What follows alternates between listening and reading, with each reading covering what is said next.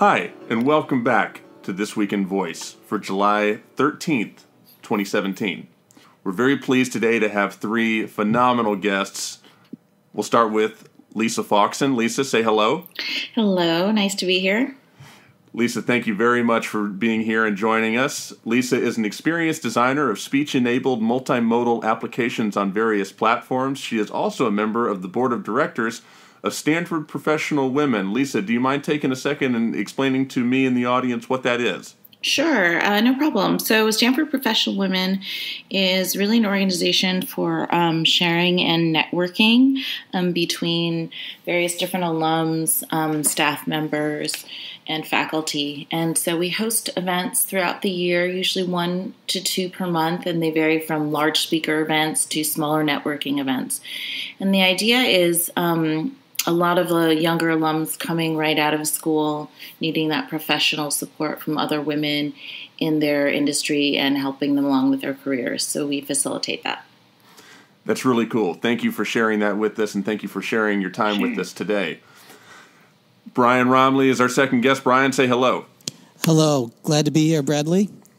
Thank you very much for joining us, Brian. Brian, I just subscribed to the Multiplex app for $29.99. It is phenomenal. If you're listening to this podcast, you need to stop what you're doing, hit pause, hit stop for all I care, go to readmultiplex.com, download the app, purchase a subscription. You'll be glad that you did.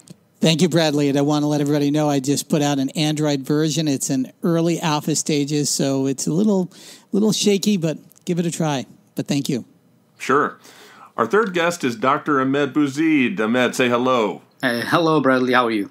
Doing good. Ahmed is CEO and founder of WitLingo, which just this week rolled out the ability to turn your Facebook page, if you're any business, any organization, on Facebook, you can turn your Facebook page into an Alexa skill. You need to stop what you're doing again. You hit the pause button a few minutes ago to go get Multiplex. You need to hit it again. Go to witlingo.com.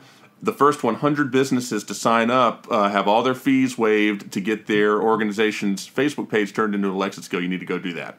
I got to say, gentlemen and Lisa, this is a phenomenal skill. If you have a business and you do not have a voice enablement of it using Ahmed's amazing system, get it right now. You'll really, really thank me. Thank you, I appreciate it very much. Thanks a lot. Very cool, Ahmed. And my name is Bradley Metrock. I'm CEO of a company called Score Publishing based here in Nashville. And with that, we'll get to the news. So our first story for this week is that, and this is added at the very last minute, I might add, is that Amazon is contemplating releasing user data to developers in the form of voice transcripts for how people are interacting with Alexa and what they're saying, triggering an entirely new privacy debate. So, Lisa, we'll start with you. Sure. Is this something that Amazon should be doing, or are we all missing the boat on larger privacy concerns with this? Yeah, I don't really see an issue with it. We, when I first participated in the early betas, I was actually at Amazon and working on the ecosystem. You know, people were very, very concerned about privacy, and they thought, oh, people aren't going to want to have a always listening device. They thought that would kind of be a deal breaker for folks. And when it really launched, it ended up not being a big deal at all. And so I think the advantage we're actually going to see from having this important data available to developers is going to outweigh the cost to the user. And in reality, it isn't a huge change in that all that data was already being stored anyway. It's just a matter of how it was available and who it was available to. You know, Bradley, fundamentally, what we're talking about is a larger issue ultimately. And I think what the reporters and a lot of the red herring sort of issues that came up was more based on this fear of people listening to you all the time. And that's a very real fear. But it's also part of a larger situation about context. And that means as these systems develop into true personal assistants, that's where they really have deep context about who you are, where you've been, what you eat, where you go, what you shop, all this type of things to make them really useful. And it's a great payoff to have this. we are going to have this, what I call the decision of this epoch on who gets to control that information, who gets to audit that information, how is it secured, et cetera. Because, I mean, we've given up a whole lot with social media and Gmail. This is orders of magnitude more complex and more impactful for that individual if that data was to be released or to be taken by rogue elements within organizations, even within governments in some parts of the world. It can be very dangerous for a person. So that's the greater issue. The small issue is this is utterances. These are phrases that people speak to the app or to the skill. And for the developer to really fine-tune under these current developer tools that are out there. In the future, this will be different. But under the current developer tools, we need to know what you're saying to the app so that we can fine-tune it to better serve you. And so all we're getting is different ways of saying, read a book, or read me that book, or, all these different variations. So it was really that kind of thing. And I know Ahmed had did a lot to try to clear this up. You went out and sort of straightened a few people out, huh? Well, I just to put out on what you guys have been saying, the bottom line really is that number one, Amazon and actually Google and Microsoft have already been doing this for a while now since their SDK has come out. Is they have been sharing the information. Number one. Number two, it is not, as Brian said, it is not everything that you say. It is specific to the skills. And imagine building a mobile app and releasing it and not being able to tell what are people clicking on and what buttons they are, or what are they filling, what Dropbox items are they choosing, so that they can iterate and deliver a much better experience. So I think there's a lot of educating that needs to be done in terms of ensuring that the stories that are written out there are accurate. But I think it's true also that there are concerns that we need to keep top of mind as we move forward with these interesting interfaces. I got to jump in, Ahmed. How do you feel about maybe this whole industry trying to get together about understanding what the privacy profiles are going to look like, whether or not we're going to just open it up for everybody's context to be bought and sold to advertisers, or whether or not your context has to be existentially and in reality held in a highest level of security that we haven't seen before in this industry. Do you buy into that? I definitely think that there has to be some kind of a protocol or some kind of a baseline agreement on what are we going to do with that data. There has to be some kind of a warm and fuzzy between these interfaces and the people who are using them only and mainly because voice is such an intimate interface, and people are going to talk to it in a way that is probably not as cold or as functional as they do with something where you push buttons and drop downs. So I don't know if we can see the giants coming together around a round table and coming up with the W3C protocol. But I do think that I think if we are going to have an interface where people are comfortable talking to it, there has to be at least a set of guidelines or a set of agreements with the user about what this information, where it's going to live, how long it's going to live, what are these big companies going to do with them, and so forth. I think that issue is going to come to a head. And it's going to come to a head because of the intimacy that we have with language. And I think what we're seeing right now with this, it's called sort of hysterical, but it's an indication of a real thing. Because people do take language a lot more seriously in terms of intimacy than they do with the other more common purely functional interfaces we've engaged with so far. I mean, I think what both these guys have said is very valid. It's voice is somehow more personal. So saying that I'm going to share with you snippets of my audio or words that I've spoken somehow seems like a much more personal thing than it does to say, I've clicked boxes, A out of A through D, and, I've selected this from a drop-down menu. Somehow that, even though they might be actually doing the exact same thing in terms of what they're giving an application or a skill. So I think it's sort of a mental and emotional attachment that we have to our voice and to what we say that makes it feel more private than actually inputting via text. I mean, we enter things via text boxes all the time, and we don't worry about that information being saved somewhere. So like I think Gmail. It's sort of a visceral thing. Like Gmail, like all our life is in Gmail, Absolutely. And nobody's bothered by that. And they're parsing the emails and giving, suggested responses even. I mean, that could be considered an invasion of privacy. So you make an interesting point, Lisa, and I don't want to belabor too much, but you're saying that you're feeling the existential threat, the psychological threat of the actual sound of people's voices and maybe the background context versus the raw text that came from that voice shared with the developer. Is that where you think the line is drawn? Yeah, I mean, I think that it feels more personal to give. Makes a lot of sense. That's brilliant. Actual audio than even transcriptions or or written text. So, how much of a concern can you have when you're selling thousands of dots a second, Brian, or whatever you mentioned that I think I saw on Twitter. You were saying there's thousands of dots sold per second. Like, go please tell me how much privacy matters to you. Yeah. But one thing that would be cool, though, is if developers can see your transcripts on how you've talked to Alexa, it would be great if the user could see it, too. The user can see their Google searches. The user can see, different information. As a user of an Echo Show, I sit there from time to time and I look at it and I think, what are you capturing? Are you capturing every word, or what are you, you sort of look at it with suspicion sometimes, and it might be good if they provided that data to all users. Otherwise, the biggest crime they could commit is having stuff that doesn't work. So they need to just turn everything over to developers that they need. Yeah. Story number 2.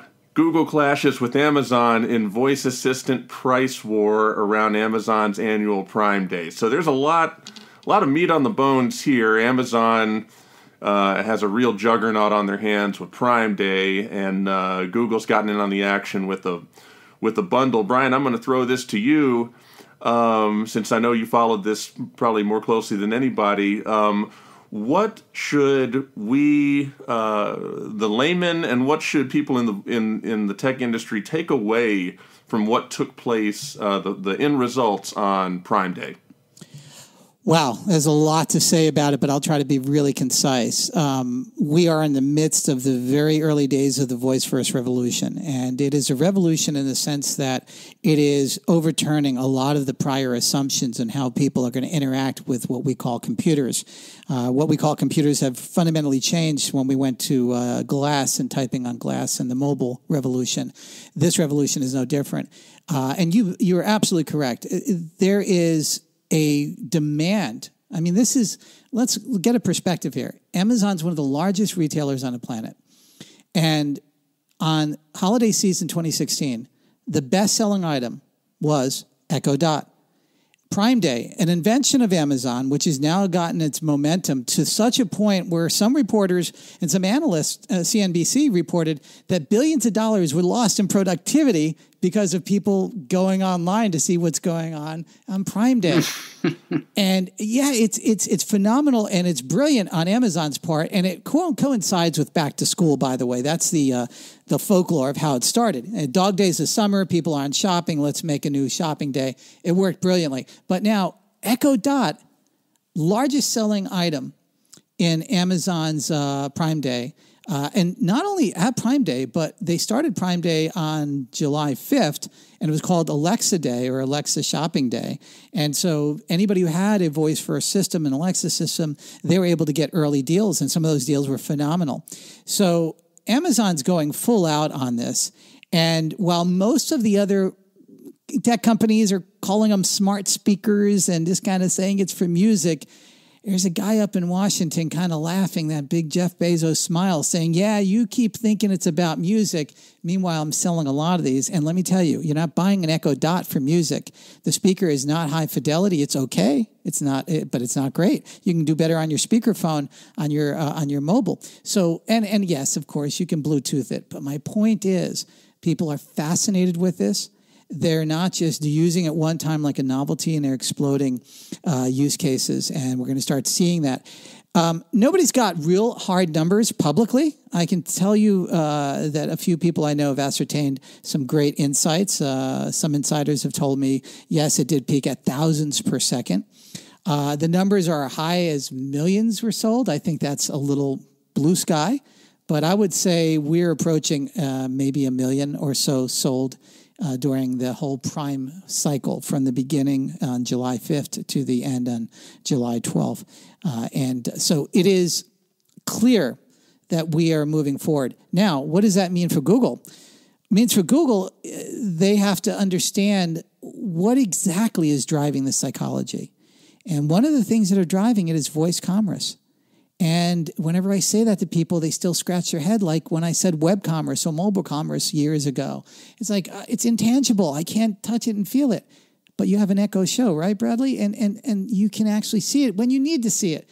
A lot of times you don't need to see Scotty paper towels. You just order it. You know, there's certain things. And as you go down the Maslow tree of hierarchy of buying, after a while, you're going to see that almost 80% of what you want to buy, you really don't need to see, especially things like food ordering, which is going to explode in the next year and two. And I can tell you there's some very large quick service food companies that are going to fundamentally change the way we order food. We're never going to use our thumbs again once we can say, well, I hope it's not order a Big Mac. I don't want to be negative here, but let's just say order me something really healthy. And your personal assistant orders it and it's ready and it knows when you're going to pick it up or it's going to be delivered. It's going to be phenomenal. So a big deal, the Prime Day, Ground Zero, Echo Dot. I'm told that in the top 10 was Echo itself, which was cut by almost $100. And it was a steal. So the Echo Dot and the Echo Original are selling like hotcakes, even post Prime Day. So we're going to see a lot of use come from that if there's thousands of these. Yeah, I mean, I think, one, I was really impressed from the very beginning when the Echo launched in terms of the adoption, just the idea that there would be a voice-first product like this without a screen, really just the minimal cards. And that it would be that popular. And I think some of the things that Brian brought up are really true. There are things that you absolutely do not need a visual experience for. And I think we're realizing that even as consumers, when I'm ordering cat litter, reordering anything that I've seen before and I already know, it's really only in the cases where you're browsing for something that's extremely visual, say it's clothing or, jewelry, something that has a strong aesthetic. But other than that, I think the being driven by shopping is an interesting point, right? This is, there's some good data, and I can't quote it exactly, so I won't try and be wrong, that shows in households where there is an Echo device, the spending on Amazon is boosted, obviously, because it's that much easier. It's another channel into Amazon's marketplace. And Google really doesn't have that aspect to it. I mean, how many people do you know on a daily basis that use Amazon versus do any sort of Google shopping? It's a very different market. So I think that Amazon's done a great job of pushing not just the Echo itself, but all the cases where you can use it to order things. They put that in the commercials and so on and so forth. So it's not just for asking trivia and listening to music, although it does a great job for that too. It's also a device to use for shopping, and it's a very effective one. Yeah. So my number one observation is I love competition. I'm very glad that even giants have to compete against each other. So I hope that, so now I'm cheering for everybody else other than Amazon. I love Amazon. I was there and so forth, but I want the competition to survive and thrive.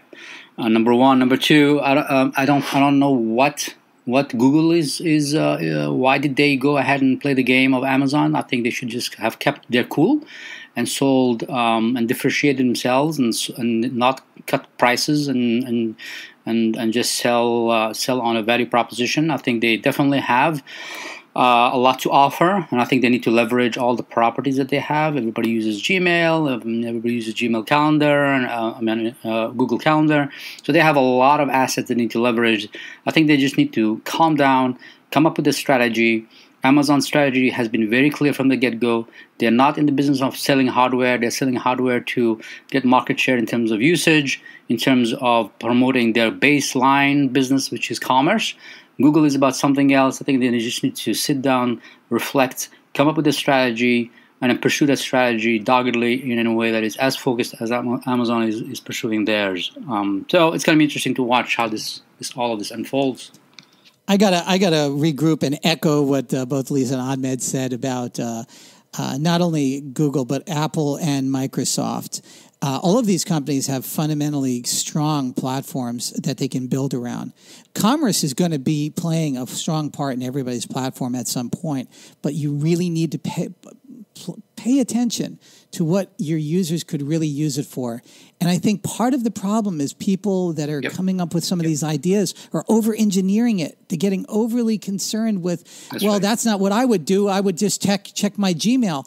And Ahmed made a perfect point. You know, your Gmail account could be ground zero for an incredible revolution inside of Google. It just takes listening to the right people, because I know they have some amazing people inside of Google. I just hope that they listen to their voices, and I mean that really literally, because they could actually make a renaissance inside of the company. And the same is true with Apple and Microsoft. I think the problem, and I don't want to hurt anybody's feelings that's running these departments, the problem is, just like when Steve Jobs walked into the Palo Alto Research Center and said, guys, you got a product already? And they said no. Those engineers would have spent another 20 years fine-tuning it. Steve just took it, ran with it, and we're living with that. And I think that's what needs to go on inside of Google.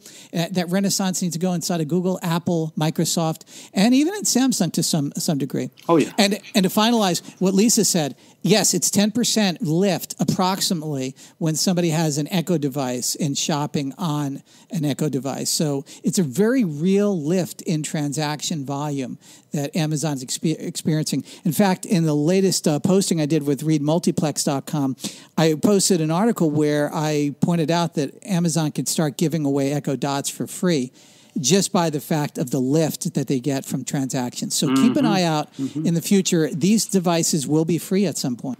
It's hard to see what Amazon did on Prime Day as anything else except a resounding exclamation point success for voice technology all around. So that's great. We'll move on to story number 3, which is that Google has launched something called Gradient Ventures, which is an investment fund to, quote, provide capital, resources, and education to what they call AI-first startups. So, Ahmed, I'm going to start with you. Also, I should mention that Toyota launched another fund similar with similar scope to this, but I intentionally left that out. Google, this has been talked about. Some people are upset because the investments that Google makes with this investment fund are going to stay on their balance sheet. I think that's probably trivial. But Ahmed, how do you, especially being founder of a startup in the space, what does this signal to you? What do you take away from this news story? They would do a massive service to the whole space if they didn't think like coders and thought that the world revolves around coding or around technology, right? I think they need to think about how do we build an ecosystem for the conversational, the voice-first conversational interface, which should attract talents across the board. Not only engineers, but you need to have anthropologists, you need to have people who know how to craft language, and you need to have people who know how to test for voice. There's a whole ecosystem that needs to be built, and I would love for somebody who has money, whether it's Amazon, whether it's Google, or whether it's Microsoft, to start thinking holistically. I mean, you just look at Amazon, for example, and they do hackathon after hackathon after hackathon after hackathon. And I've shared this concern with the people at Amazon since we are a partner of theirs, and so we get to speak our mind. Is please don't call them hackathons, because when you call something a hackathon, anybody who's not a hacker is not going to show up. Call it something else. Be more inclusive, because you will need all of that talent to take these skills that continue to be sub-mediocre to the next level, in addition to other things that need to happen, but at least start attracting the right, or start evangelizing to the whole spectrum of talent that is needed. So, I mean, these ventures, they call them AI first, or whatever they want to call them. If the bottom line is that it is going to be centered around development and technology, we're not going to move the ball forward. We're going to expand horizontally, but not three-dimensionally, I would say. Well, I just want to echo what Ahmed said. I mean, I see a lot of investment in the underlying technology and not so much in the understanding of how to use it properly and how to, obviously I'm biased here, but how to design something that actually works properly is very different from how to just hack together some code.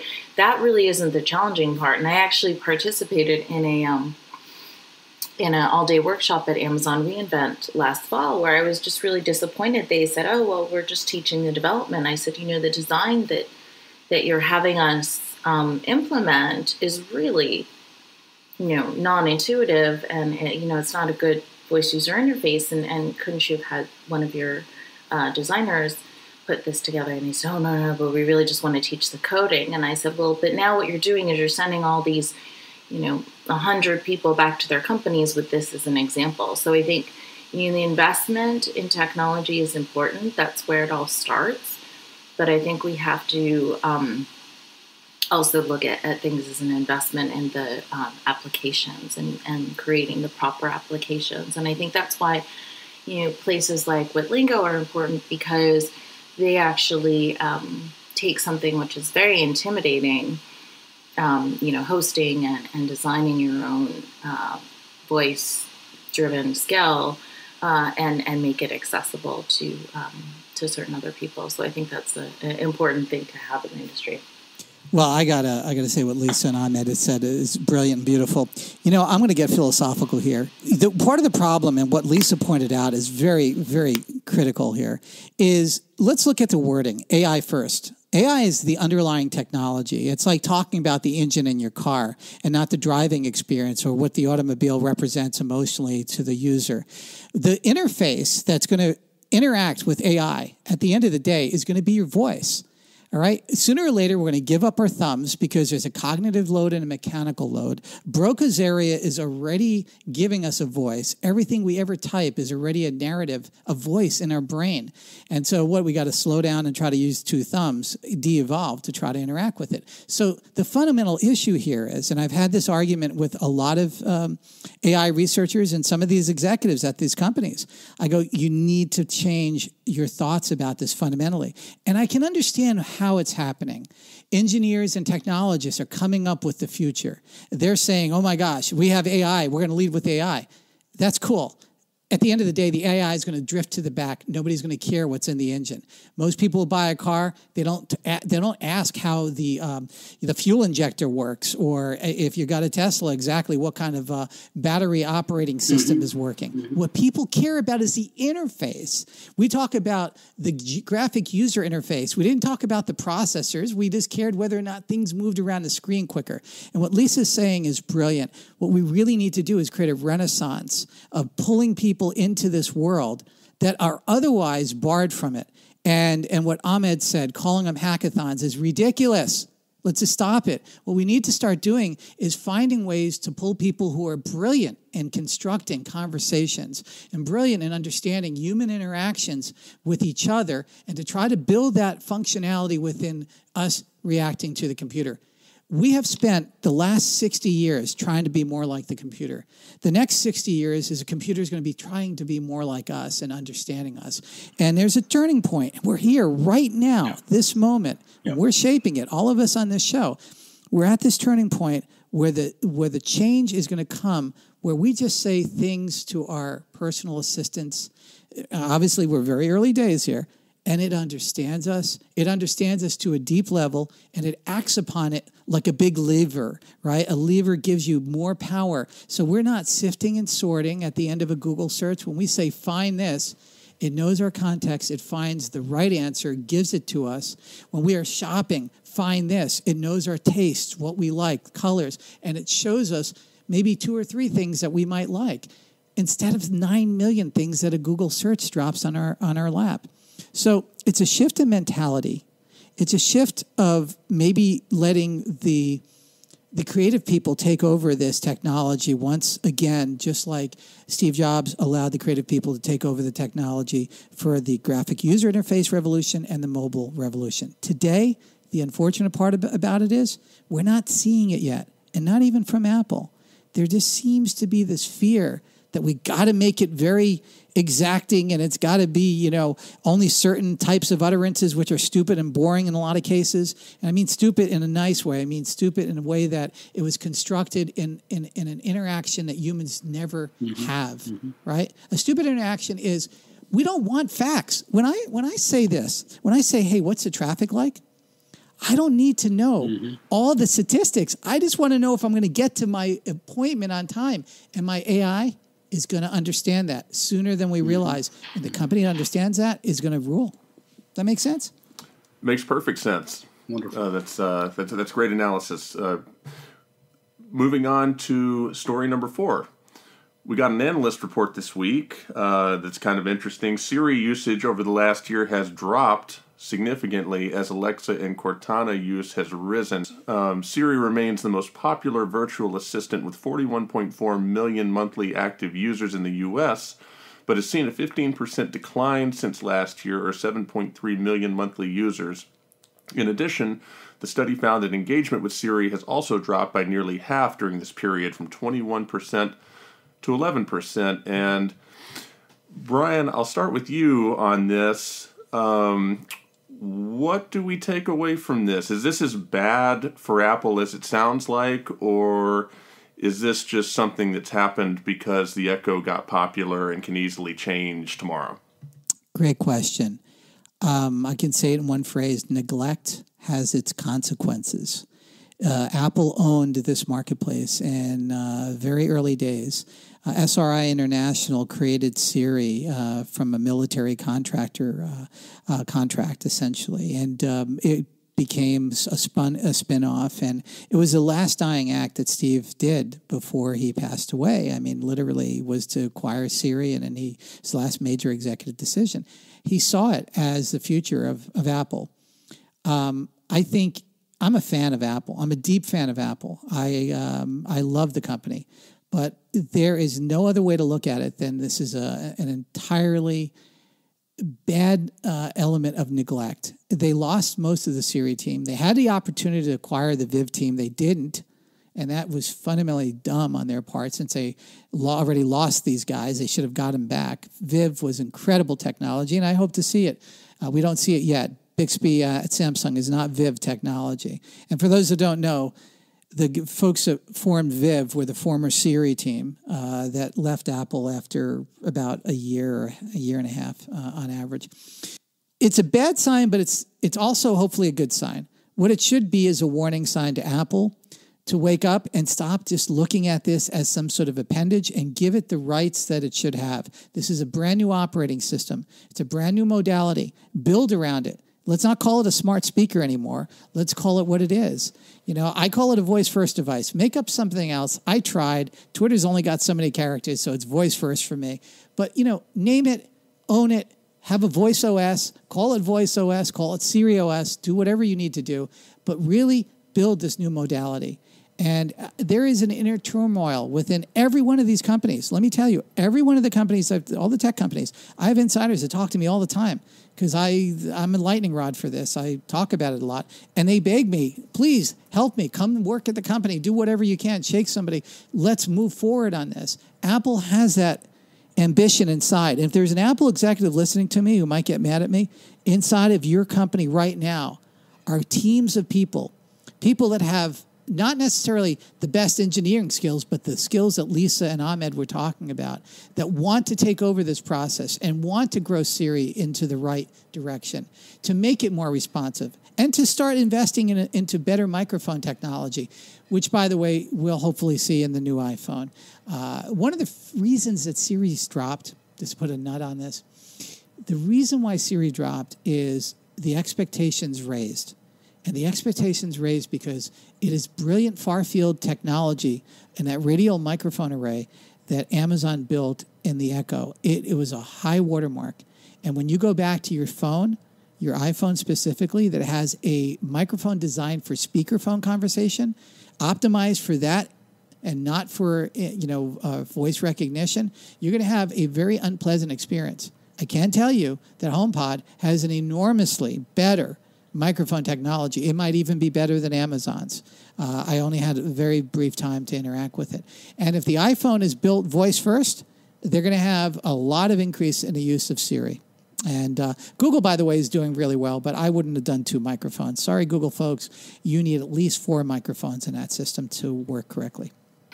I mean, I guess neglect is a good word for it. I've just seen a lot of we were the first.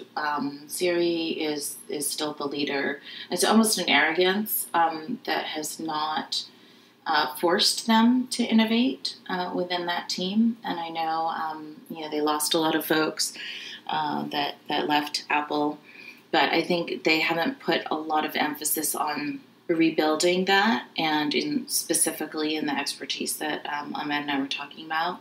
Not just developers, not just technology people, but real true designers.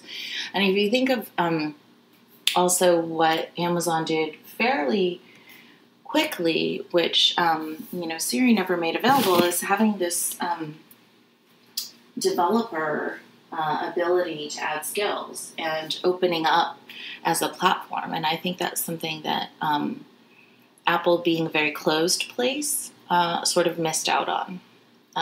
Letting people design their own functionality for a personal assistant.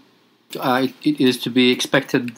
It is to be expected that the usage will drop, obviously, because people are going to use the Echo at home, but Siri outside of the home. I would be interested in seeing whether, because people are using voice a lot more at home because of Echo, whether using Siri outside of the home has picked up. Number one. Number two, I think they, echoing Brian's observation, I think they missed big time in terms of capitalizing on their early lead as far as Siri. And number three, I think we will see a pickup again of Siri when the HomePod comes in, and I think we'll see some redress there. I think because people who have Siri will be able to use will use voice at home as well as outside of the home. So I don't think, again, I think, as I said last week, never ever discount or think that Apple is going to be out of the game in any way, or shape or form. So now we turn to story number 5, which is that Samsung and Galaxy S8 users are doing battle right now over the Bixby button. This is a fascinating one. There is apparently a Bixby button. I don't have a Galaxy phone, but there's a Bixby button on the Galaxy S8 that's designed to hit it and you activate Bixby. And apparently Bixby didn't work right at first, and Galaxy users or Android users and used to being able to customize everything, but yet Samsung won't let them customize this. Ahmed, what do you make of this battle going on over the Bixby button right now? Well, I'm just going to make a general point, which is I am not a fan of paternalistic dictates from giants, whether it's Steve Jobs deciding that, hey, you guys who are not as smart as I am, I'm going to tell you that you don't need the floppy or you don't need the jack. Apple now taking a jack. I just find that offensive. So anything that comes from on top on and is imposed on others is something that I am not very keen on. So I'll just leave the thought at that. I think the direction that should be taken should come from customers. Should be a conversation. Some people might say, well, wasn't Steve Jobs right to take the floppy out? And I say, well, I use the thumb drive right now to be able to take my files from computer A to computer B. So I still use a thing to be able to transport things when the cloud is not doing its thing. The bottom line is it should be more of an organic solution to problems, as opposed to somebody who thinks that they are being benevolent, imposing upon us how it should be because they know better than us. And that's just a gut reaction. Well, I'm going to echo what Ahmed said. In the Android world, it's an egalitarian sort of environment. And, I understand what, Samsung is trying to do. And there is something to be said about uniformity in your design. And one of the beautiful things that attract me to Apple is that they've developed a uniformity in their design. They created their own reference platform because it's the only platform. And things are where you expect them to be. You go into the Android world, things can be all over the place. Icons can be here. Some buttons don't operate the way they should. And obviously, manufacturers can create their own buttons. And this creates confusion. Yes, the problem with Bixby is it is not Viv. It is something that was developed actually to work very well with Korean language. And there are really tremendous issues with the technology initially. Now, they've gone very far into correcting that. And I wouldn't bet against Samsung for correcting a lot of this. It's like Ahmed said, don't bet against Apple. I especially say don't bet against Apple. Apple is going to rise above everything unless something really desperately goes wrong. So will all these companies. But it is probably not a good thing for Samsung to have this battle, because if the system was good enough, people wouldn't want to be replacing it. And that's really the subtext to all this. Yeah, I mean, I think what everyone said before is perfectly valid. It's really, to me, though, it's, buttons and remapping buttons and all that stuff is kind of a, that's maybe a territorial thing for people over hardware.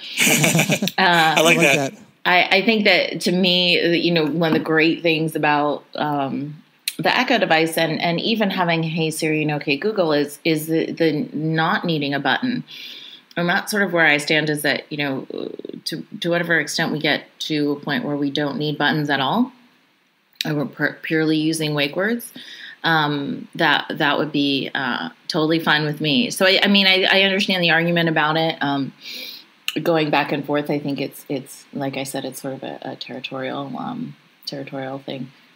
I completely agree with you, Lisa and Brian and Ahmed. I think that's probably a sign you need to go back to the drawing board rather than cram something down somebody's throat.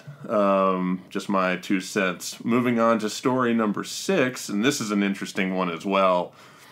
Best Buy shares declined 7.5%. I think it was more than that before they rebounded a little bit. On the news that Amazon is launching its own version of Geek Squad. And Lisa, I'll start with you for this. What are your thoughts? How does this story strike you, and how do you think this will facilitate the evolution of voice first? Well, I mean, it comes down to, first of all, Amazon is just obviously planning to take over the world completely, so we should all be prepared for that. But the whole using voice, for example, with your Echo, think of how nice it would be. I'm looking at my outdated TV right now, and I've been dying to upgrade it, but I had bought it in store, and I had Geek Squad install it. And I was thinking, gosh, if I order another one via Amazon, I'm going to have to figure out how all the nuts and bolts of getting this redone. How great would it be if, voice first, I could say, order, this new whatever Sony Bravia in X size, and include installation from Amazon. And then it's one step, and I know how much the whole package costs.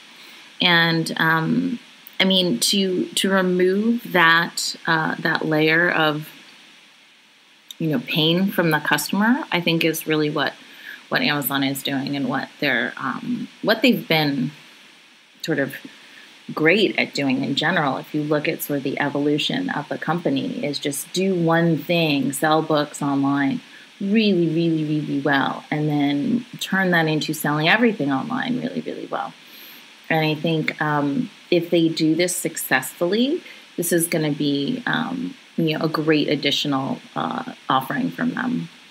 I have to say what Lisa said was brilliant. Absolutely.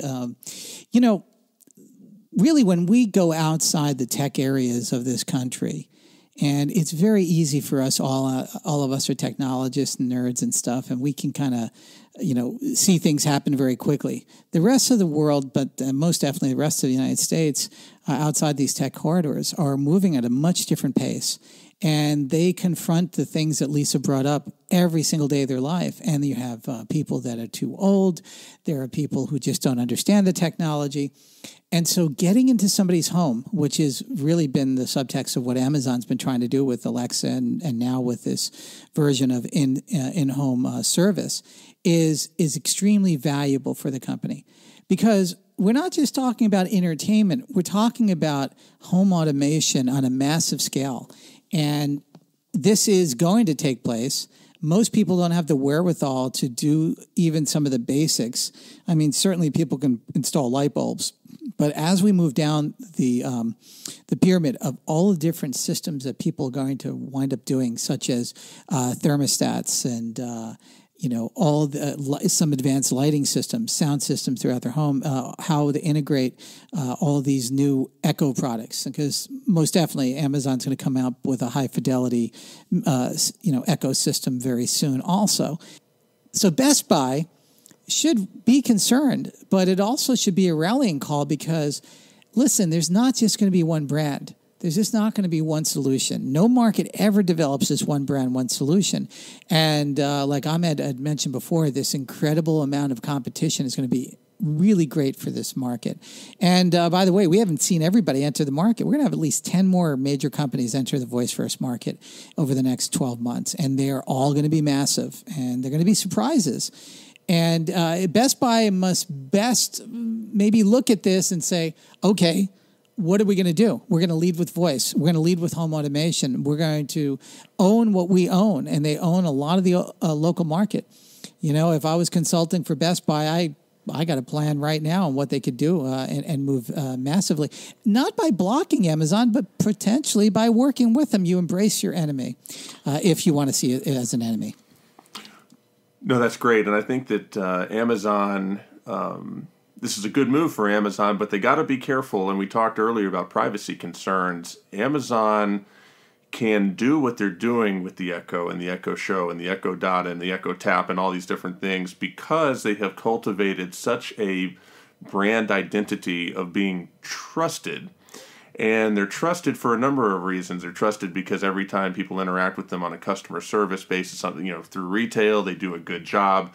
They're trusted for many different reasons, but if people get the sense, this could easily turn around on them if they're not careful, this whole Geek Squad competitor, if it's seen as some sort of Trojan horse to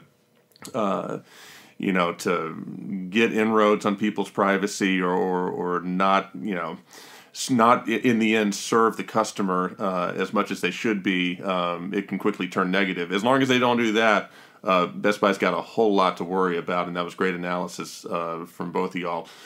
Let's go to story number 7, which, Brian, what you're saying is a great segue. Motley Fool openly wondered this week why Microsoft is releasing in their words, Me Too, and actually that's probably my words too, smart home speaker that doesn't appear to stand out. And we talked a little bit about this last week. Brian, my question...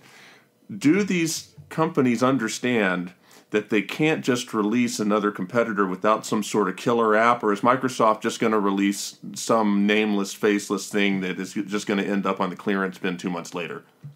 Really great questions here. And I think I'm certainly still have some great insight on this. And part of the problem, and it's a theme that we're going to probably have all the time in this show and most definitely what I've said today. Part of the problem is we have engineers and technologists that are putting this stuff out and they're looking at it from a practical standpoint. And they're thinking that people just want to hear facts and they just want to get, how many miles are we from the sun and exact things like that. And I use the traffic scenario again as a really good, everybody can get this, but I have thousands of them. But the traffic scenario is, if I'm asking you in the car, mobile, what's the traffic like, and you know my calendar, and you know that I am X number of miles on my way to an appointment, the answer I'm looking for isn't what the traffic is like. The existential question is what I'm really looking for. And this is the voice first stuff that I build, is what I work in my lab on all the time. And it uses all kinds of psychological insights about how humans operate. And, you know, I go all the way down to Broca's area and all the way up to the existential mind. But what the existential question is, am I going to be late for this meeting? And that's the question that needs to be answered. When you have a company that's primarily driven by engineers build these devices and build their voice-first interfaces, they're going to create what appears to be maybe a Me Too product. It may be incredibly good. The technology might be the best, right? But the functionality, because of how humans communicate, may be much lower. And, you know, what Lisa's brought up and what Ahmed has brought up, you know, how do people really interact? So I'd really like to ask Lisa, how do you feel about Cortana and how it interacts in Windows? And do you think that that's just drop that into a speaker and everything's fine? Do you think that's the way to do it? Yeah, you know, it's really interesting because people ask me about Cortana all the time. In my previous company, I was working on, you know, human-machine interactions for cars, and our CEO happened to be a board member at Microsoft. So everyone said, oh, okay, we're going to assume that, you know, Microsoft is a potential partner here. And they said, you know, what do you think in terms of Microsoft technology? And I said, you know, you look at how they're installed on desktops, how well it works. Even if you've tried it on mobile, it works very well. I don't think it's a technology problem. I don't think it's very strong necessarily on design and personality. Like if I were to ask you what Siri is like, you would have some definite input on that. If I were to ask you what Alexa is like, you would have some input on that as well. OK Google is deliberately neutral. We all know that. But then if you were to say Cortana, it would almost be as though it wasn't deliberately designed. Like no one would say, oh, it's trying to be neutral like Google, but it really has the personality more like Siri. They would just say, Cortana, you know, it just didn't occur to me what the persona was. And I think that, you know, a lot of us in the voice field know this. This is a very dangerous thing. If you don't deliberately design a personality and you have one that happens accidentally, because it will, people attribute, you know, personal traits once there is a voice, then that personality can be all over the place. And so I think it's sort of lacking in the design field in terms of, you know, if you were to ask personal questions or sort of even the consistency of how it responds. But in terms of technology, I think it's very strong. I just don't see, I guess, what the differentiator is going to be. You know, Lisa brings up an incredible point here. And, you know, humans will anthropomorphize anything. I mean, you just put anything visual, humans will, you know, a dog has got a personality. This belief, again, this is what happens when engineers and technologists take over. I completely disagree with Google's neutral stance. First off, it needs a name, in my view. And if you don't choose a name, people are going to give it a name, and it's probably not going to be a pleasant name. People don't want to be saying a company's name all day long if they're going to be interacting with this. It was a strategically huge mistake. I believe that you should be scripting, whoever you are building, and whether you're the company building the voice first platform or whether you're building an app, you need to build the personality first. You need to storyboard it. I'm in Southern California in Hollywood, and I work with a lot of creative people that storyboard this. And if you're a brand, if you're a company, and you're not storyboarding your brand as far as what a voice first system is going to sound like, and I'm not just including the voice. That's a big part of it. Tonality, inflection, all of this stuff. But this attitude that we're hardwired to detect We're listening to our mom's voice before we exit the womb. We already know voice before we know anything else, and we can detect voice much quicker and much more accurately the moment we pop into this world, and we can detect the nuances. It's been said that most people can understand the differences in over 39,000 voices. I think the number's a little higher, but that's where these studies kind of stopped. You cannot detect the differences of 39,000 people at a distance, but you certainly can in somebody's voice. So the brain is designed for this. And the fact that there is just this myopia in design that's taking place, what I would say for Microsoft, they have strong points. Everybody has a strong point. But you have to go to ground zero. You have to listen to folks like Lisa, who's been doing this for a long time. Another person's incredible is Nandini Stoker over at Google. These people have worked in voice for a very long time. They build these interfaces because they understand how humans interact with systems. And once we get to that point, then we've now created a relationship between the user and the personality in the device. And if you think that doesn't matter, that might be your extinction. If you're in a large company and you're putting on a voice first platform and you don't think that stuff is a big deal, that is the beginning of your post-Cambrian explosion. This is your extinction message. It's not like you're going to go away and die. It's just going to shrink down and become less relevant because the companies that get the true elements of human interactions are going to dominate this, especially as we go into the next phases, which, by the way, is probably not going to be next week or next year, but it's going to be soon enough for people to make note. And yes, Amazon has gotten a little bit ahead, and Siri actually is doing really good. I don't necessarily think the new version of Siri is as snarky, but maybe that snark is changing to something more mature. I don't know, but personality is definitely there. So, yeah, I fully agree with what Lisa said. Yeah, I think another interesting thing that we haven't talked about and, sort of came up with the Echo Show, I believe it is. There's the Look and the Show, and they came out around the same time, so I get confused occasionally. But, when you start having these multimodal interactions, to still think of it as here's a voice system that's being supported by graphics. I've worked a lot on, as I said, these car systems where it really was, okay, let's do the screens first. We do the screens first. We do the screens first, and then we tack on the voice. And I think the way the Echo has been has evolved and the way that all these other products have come to the market is great, for people like me who, as I said, have been waiting for decades for this to happen, where it really is, it's first a conversation. And there are elements of conversation that we all enjoy. There are reasons that there are some people you like to talk to and some people you don't.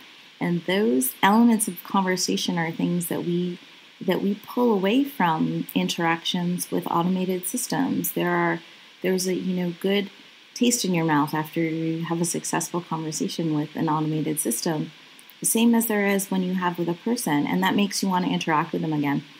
And I think watching these systems evolve, watching the multi-turn dialogues become more successful, watching people feel more comfortable in general with speech recognition is really exciting for me, and I think that's going to continue for the next many years. And I think all the big players should be in it at this point. So it's no surprise that Microsoft is there. It's just a matter of how does one differentiate oneself at this point when there already are some good solutions out there. All excellent points, Lisa and Brian. Thank you very much. We're going to move on to number 8. Our final story of the week, and this is an interesting one that I'm sure is just the beginning of us talking about on this show and other Voice First FM shows. There was an article that came out, I'm going to pull it up now, about how Mississippi and Utah both are among the first, if not the first, to roll out Alexa skills. So Mississippi and Utah both have Alexa skills out now. Mississippi has one related to vehicle licensing and registration. Utah has one related to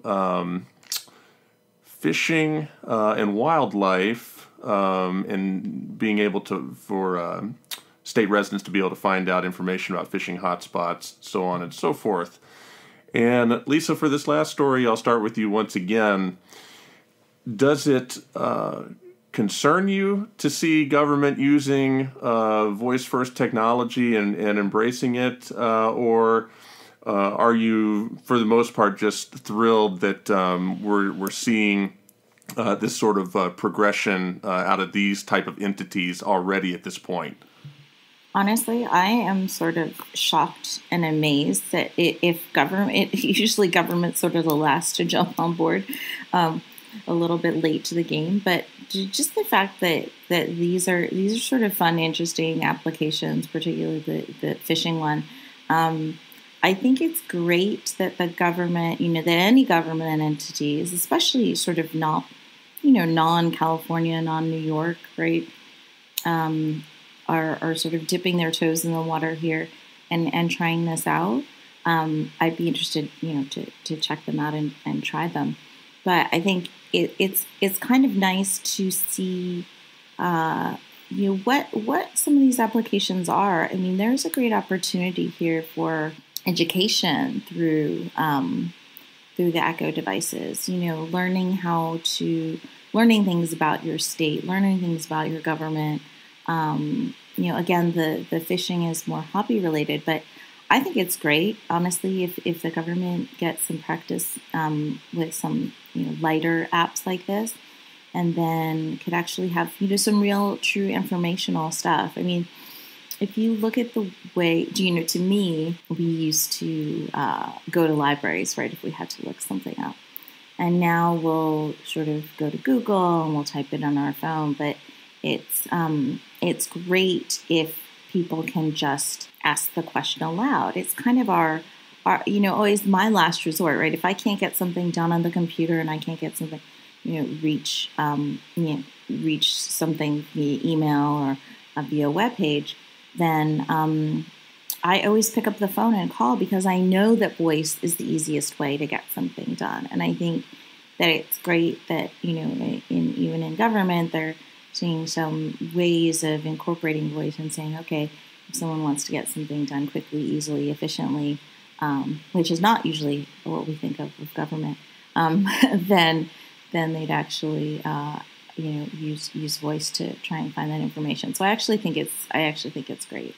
Well, I fully agree with Lisa. I think the shortest distance between you and what you want is your voice, and this is ironically echoing the things I've seen in development. Let's just say there are a number of states very seriously considering converting everything in that's available on their website into a voice type of interaction. And it's going to be, actually, some of them are going to be doing some incredibly new, more powerful things to interact with representatives and interact with various community organizations, things of that nature, within their local counties. There is also an initiative at the federal government level. There have been a number of federal contracts that have gone out for building voice-first interfaces on a federal level. This has received a lot of bipartisan support, which is good to see at this stage of life, to get this to move forward. And I believe that we'll start seeing the results of that by as early as this year. But most definitely next year, we're going to be able to get access to a lot of federal services, literally responding to forms, or making requests, all the way to for Veterans Affairs and things of that level, to information about traveling abroad, things of that nature. I believe that is going to be extremely powerful. It's going to be a revolution, and I don't see that stopping. And it's going to be similar to what took place with websites, right? First, websites were almost worthless, or business cards or brochures, until they became extremely useful. The point where we're filling out forms, I hate using this terminology, but visually you understand what I'm saying, where we're completing the form just by talking to our device, like as if somebody was interviewing us, and we're giving up that information in a very painless sort of way to get to what we need to get done, especially for people in need who need services. Now, that sounds crazy, But there are some people who don't have access to even an internet connection. Fine, I get that. There are some libraries that are already booking Echo devices into soundproof rooms where people can interact with these systems. So we're going to start seeing that. And here's the other problem. Literacy. There's some people who just simply know how to speak, but they can't read or write very well. And this is lowering the bar for access, especially for various government programs that can be extremely helpful. So I think it's a good sign. Yeah, if I can just piggyback on that, there is a whole segment out there that can make the most of the best that voice can offer, which is to act instantaneously upon hearing an action call. So, for instance, a lot of activist organizations out there who are focused on a political cause or on a social cause, who, for example, are watching CNN or whatever it may be, and they see a bit of news they don't like, and they are affiliated with an action group, and they want to react immediately. All right. So instead of having to stop and go to the laptop and to X, Y, and Z, they can just say, Alexa, ask so and so for the latest news, and they get the action calls, and they can say, call my senator, and it connects them to the senator. Right. So we're working on a couple of skills like that, where being able to react immediately in the heat of the moment, in the flow of your engagement with content, and being able to, within a minute, leave a voicemail to your senator, or talk to staff, or engage with somebody who is helping you mobilize. I think there's a whole world there that is opening up in with this interface. No, that's great. And my personal opinion on this is, as I mentioned, far from the last time we will be discussing this on this show. I thought the point about accessibility is really key. This is going to open doors to a lot of different types of citizens to access information and participate in meaningful ways. But also, not to get political, but to me, this is no surprise that this is going on in I don't know what Utah is, but Mississippi being a red state, I mean, I think we'll see this in red and blue states all over the place. There's a lot of pressure on government to perform, and this sort of technology is just what the doctor ordered. I certainly hope. I would love to do a story like this every week from here on out. The government is taking a more voice-first mentality. So I agree with you all. I think the analysis is great, and hopefully we see more of this. So that is This Week in Voice. Lisa, Brian, Ahmed, thank you very, very much for joining us and sharing your time and expertise with us. Thank you for having us. Thank you so much. Sure. So greatly appreciate all of your contributions. And for This Week in Voice, Episode 2, July 13th, 2017, thank you for listening. And until next time.